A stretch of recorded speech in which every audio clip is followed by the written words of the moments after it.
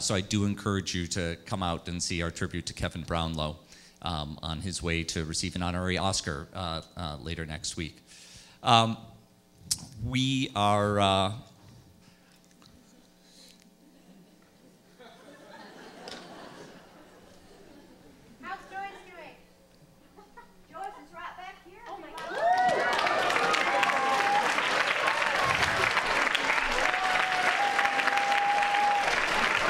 Joyce up? Yeah. Ladies and gentlemen, Joyce McKinney.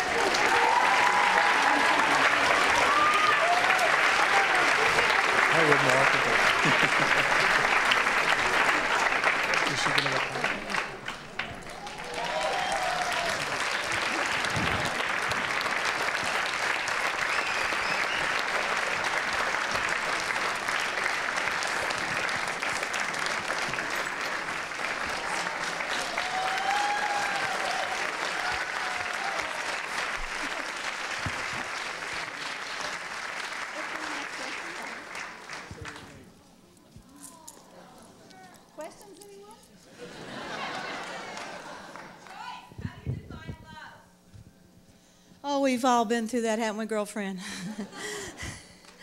But the thing I always resented so much is when these reporters would use the word obsession. I wasn't any different than any woman in this auditorium. I was looking for that magical guy, don't we all, ladies? That handsome prince. The one that makes us our heart beat faster. That's what I was looking for, and I had a very dangerous cult taken away from me, and that's one of the things that concerned me about this film. I don't think there was enough stress on that. The Mormon cult has destroyed the lives of thousands of people and caused suicides. What they do to minority groups, blacks, gays, women, is terrible. And someday I hope to tell the true story of what the Mormons did to me and to the man I loved. And that's my goal before I die, before I kick the bucket and go to heaven. I want to at least make sure that the story is told about that, because I think that's what's left out of this film. It's one of the things that bothers me about it. And it's not funny. And two of the guys that are in this film, I've never met them. I have never met Troy Williams. I've never met, what's the other guy? Kent Gavin. I do know Kent Gavin was involved in the burglary in my home. And I really resent them being allowed to tell the Joyce McKinney story when I've never met them, and pretending they were in my bedroom with me and my fiance. I mean, I don't sell tickets. So I just thought you guys should know that I didn't know two of these people that were in this movie. Hello? Do we have any questions? I don't mind. Go ahead. Did I scare you to death? My story is actually a very deep story. It's a very intellectual story. And it's not a comedy. It's not a sex comedy. It's not silly. It's not funny. It's scary because so many people have been hurt.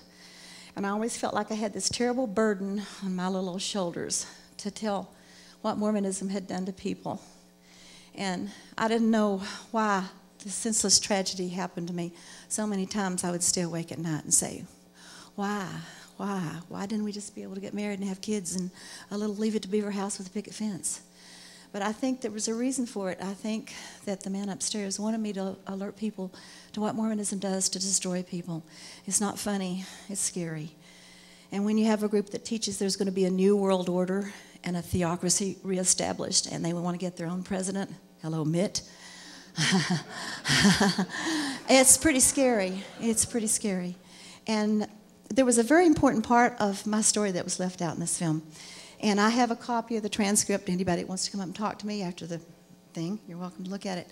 But I have a transcript of the telephone conversation between me and Kirk Anderson.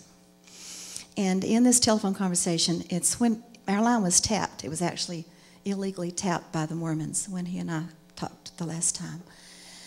And in this conversation, he says that they are flying in PR teams from Utah to handle damage control. Spin doctors, I think they're called. And he said they're all out there, hundreds of them, out there saying something like, why were they gone so long, or this, or what did you do? And they were actually telling the press, these PR teams, that I had kidnapped and raped him. Folks, I have never been charged with raping a man. Hello, I've never been convicted of raping a man. In fact, it is criminal libel anyone who says that. I have never been charged with raping Kirk Anderson. In England, according to Halsbury statutes, a woman can't even be charged with raping a man. And I have lived under this terrible lie for so long. My mother, when she heard about this film, she's in a hospital right now. She went into shock. It took us years to get over the pain and the heartache. Years. Years. Years of battling agoraphobia and trauma and depression. Any of you guys ever been depressed or sad? That's what it did to me. Only it was for 33 years that my family had to go through this. And now I feel like with this film, the pain is opening up again. And it's not funny to me. It's scary to me because my story still hasn't been told. I hope it will be someday. I hope somebody comes up to me and says, but I have passed a lie detector test. I've passed it. And I'll take one. Anybody wants to administer another, and I will. Because I know before my God that I just love somebody, and I fought for that love. And one of the things that concerned me about this film is the way Mark Lipson, the producer, treated me. While Earl was interviewing me, I don't know if Earl knows about this, he ransacked my suitcase, and he took a whole bunch of pictures of me without my consent, and they were actually in this film. He actually took them, and they were used, I feel, in a libelous and slanderous fashion, when there's a real story there to be told that could have affected the lives of so many people, and it's not been told. And I hope it is someday, because my story's not a sex comedy. It's not silly. It hurt me when you guys laughed. I mean, maybe it was funny to you. Maybe you just laughed out of politeness, or maybe it just hit you that way. But it hurt me when you guys laughed, because I thought, they really don't know the story. They don't know the heartache or the fear or the trauma that I went through. It's like yesterday for me. And I don't think I can die happy until I get that story told. I still want to tell it. And after this film came out, I just sat up night after night without sleep, going through all the reviews saying, Joyce McKinney, kidnapper, rapist. People thought I kidnapped and raped a man. And the chloroform part in this film. First of all, let me explain. There's been 5 different versions of the Mormon story that their PR men released. First version says I chloroformed him. And while he was out, I was supposed to have my way with him for 3 days. Okay, second version says that I used a gun. Then by 1984, we're Joyce, down to knife point. I'm sorry, just because we have to let the room go before we get through all 5 versions, but we are very honored to have you with us tonight, and I think I can speak for many viewers of this film who find you a totally fascinating and charming character. Well, I hope they don't think I'm an S&M hooker. Don't you think that? Oh, mwah. Can I kiss you? Oh, no, kiss them. I'm serious. And that worried me so much. I mean, and the one with the naked mermaid body in here? The naked where did you guys get the naked mermaid picture? I was so embarrassed on that one. I think I can also speak for many filmmakers who are in the audience who would tell you, don't ever read the reviews, Joyce. Don't ever read the reviews. Do you believe? There's identity crisis when you read your own press.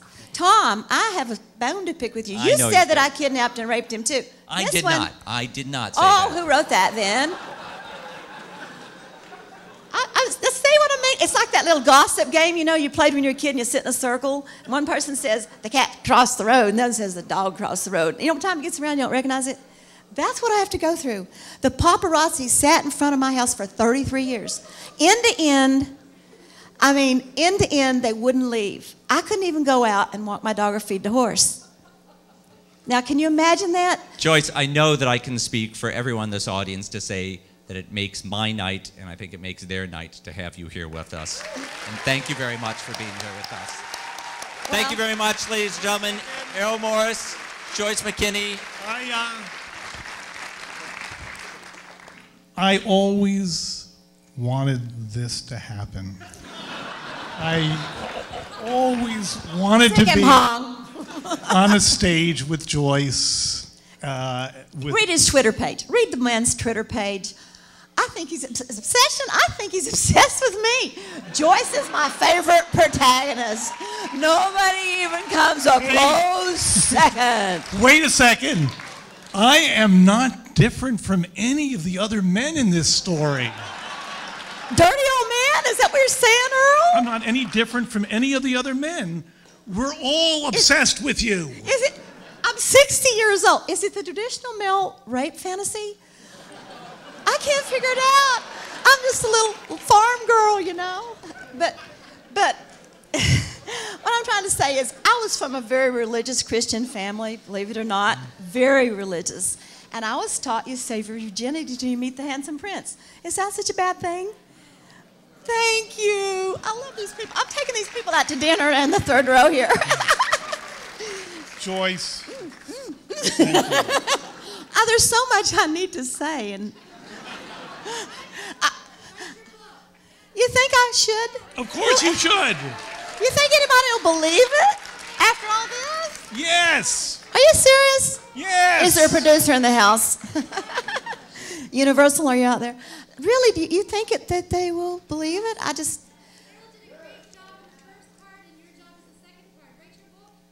And you don't think they'll... Really? That makes me feel so good. Oh, that makes me feel... Oh, gosh, I love this woman. I felt really bad when I first saw the movie. When I first got the print from Mark, I cried. In fact, I threw up. I thought, oh my gosh, what are people going to think about me? They think I'm an S&M hooker. And those ads were not mine. The ones that said blonde beauty, how many blonde beauties are there in Hollywood, you know? And what was the other one you used there? I wish you'd have let me help him with the edit. I have a doctorate in film, by the way, guys. Does that shock you? I actually have an IQ above room temperature, too. But I would love to have helped and actually said, take that out. That's, no, edit that. Really, because there was some stuff in there that I'm thinking, where'd they get, and that guy, Peter Torrey, I met the guy one time. Joyce, I think Booker's going to the bathroom on the stage, so I need to get him Oh, he's going on Earl. Thank you, everybody, for coming out. It's a night to remember. Errol Morris, Joyce McKinney.